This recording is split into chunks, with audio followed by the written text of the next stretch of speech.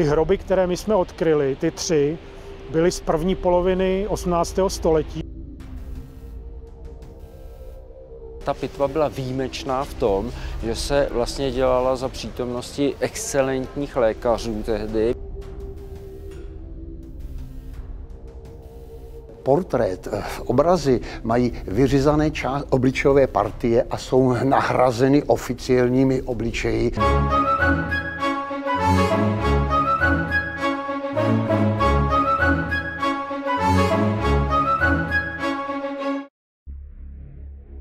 When the word vampire is spoken, the Count Dracula is the first to remember. This story was created by Bram Stoker in his novel.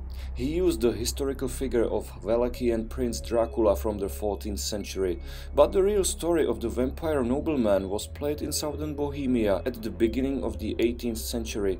It was this story that inspired Bram Stoker to write Dracula. It's a bold claim, but I can prove it.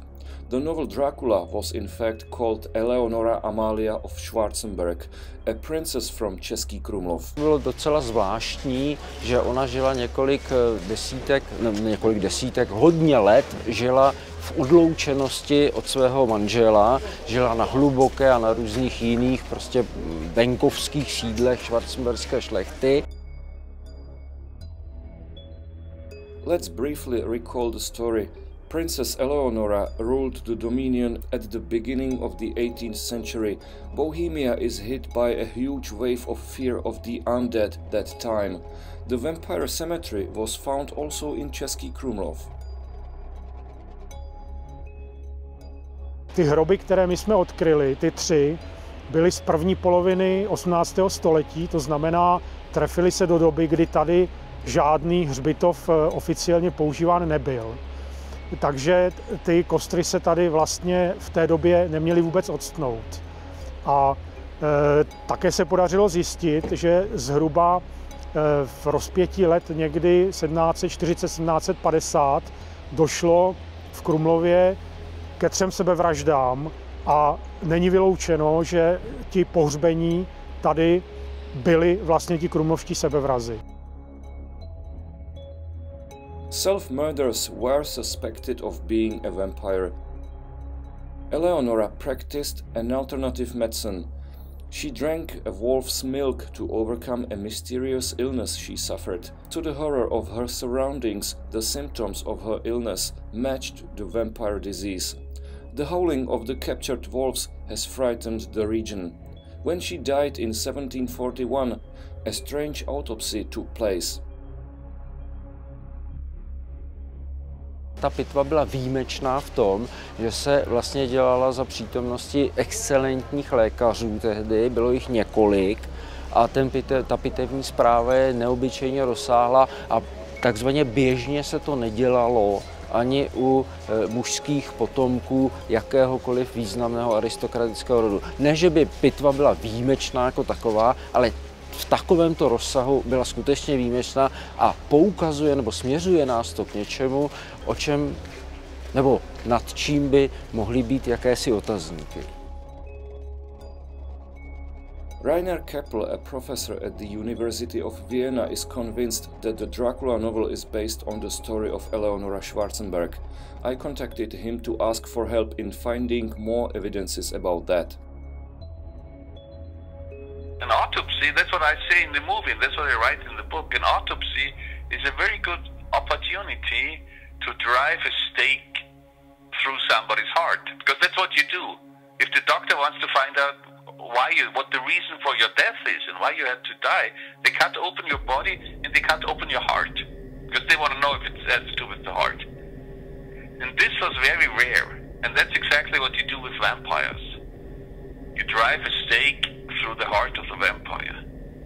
And then, of course, the heart of, as you know, the heart of Eleonora Schwarzenberg was separated from the body.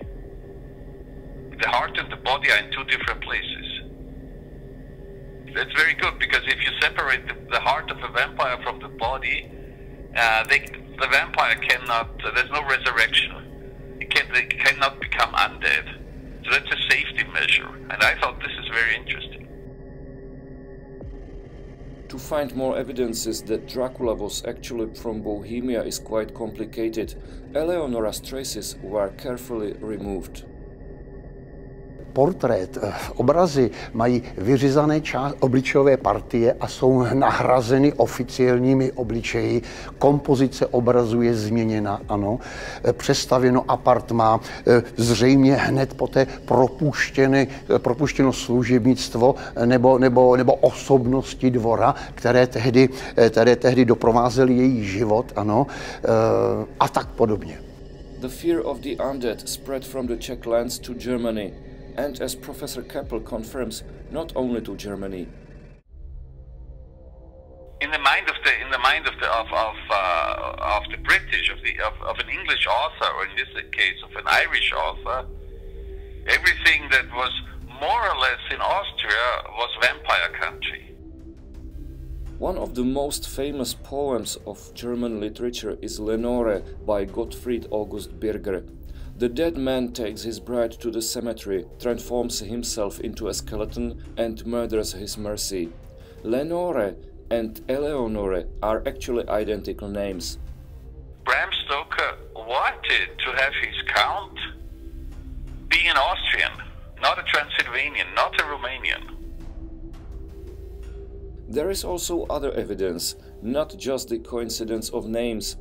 In one of the verses, the undead claims, "Weitritt ich her from Böhmen, I come from Bohemia." Interestingly, this information did not penetrate the English translation. In one of the other verses, Birger writes, "Dead travel fast," but the only one dead who traveled quickly was Eleonora. She was quickly transported from Vienna to Krumlov after an autopsy. Birger almost certainly knew the story of Eleonora, and Bram Stoker knew the story as well. He indicated that in the novel several times.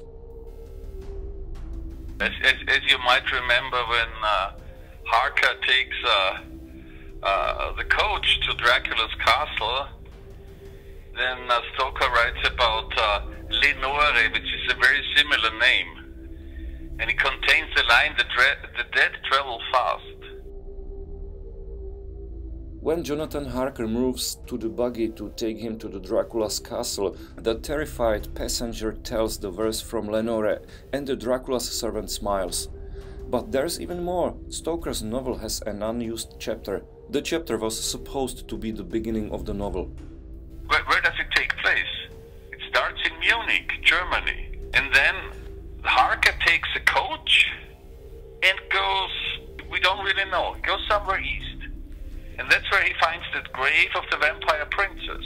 And the vampire princess has an Austrian name, Gräfin Dodingen zu Graz. So I thought, well, you know, he could have found the grave of Eleonore von Schwarzenberg.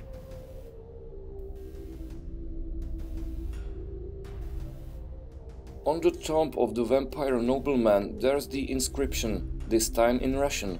Again, the dead travel fast. Jonathan Harker is attacked by the vampire, but he's rescued by Dracula, who still needs him alive. There's another interesting thing in the unused chapter. It's the inscription on the tomb, which refers to another countess from Graz. The first famous, really famous vampire story, which is called Carmilla by Sheridan Le Fanu. And the setting of that story is in Graz, which is a city in Syria.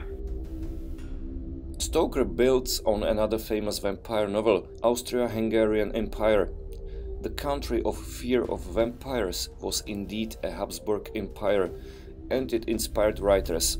We can only guess why Bram Stoker changed the scene of Dracula to Transylvania, but the real story that inspired him to write the famous novel comes from Český Krumlov in southern Bohemia.